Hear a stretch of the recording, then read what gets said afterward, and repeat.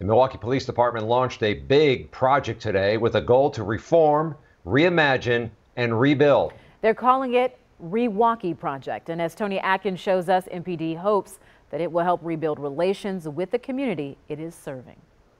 The tense nights of protests in Milwaukee are over.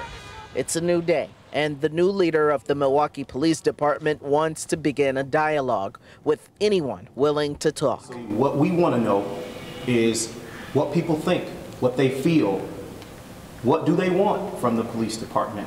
Acting Chief Michael Brunson kicked off the ReWaukee project Wednesday.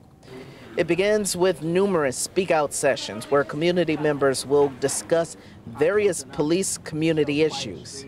The feedback from those sessions will be included in a report aimed at creating more effective policing. Right now, you know, when you look at the average police officer, you're automatically intimidated. Milwaukee residents like Adrian Patterson says he hopes discussions like these don't just end there.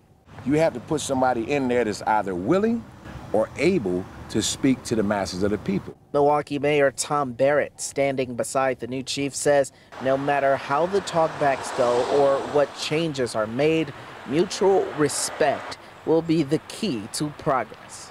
But I want this to be a city where our residents can work with and respect our police. But to make that happen, this also has to be a city where our police work with and respect our residents. And the Milwaukee Police say this is the time to really get your voice heard if you have concerns about the department. For more information on how to get involved with the ReWaukee project, visit our website, tmj4.com.